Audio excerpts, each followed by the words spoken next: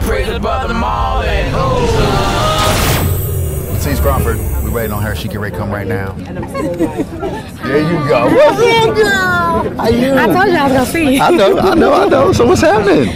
Man, I'm working. That's doing good. I'm trying to work. Who are you wearing today? I'm wearing something from Sassy Girl Fashions. It's a luxury boutique out in Pennsylvania. So make sure y'all check them out. Sassy Girl Fashion. Cool. Now what's happening musically? What's going on? What you got? Musically, so much.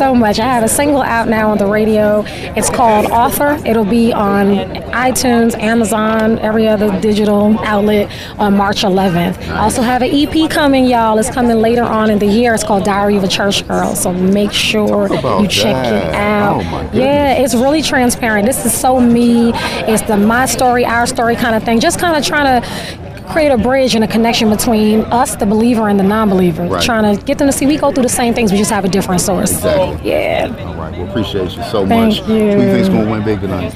I don't know. It's one of the things you kind of want everybody to win. Right. It's just somebody. Yeah, I know.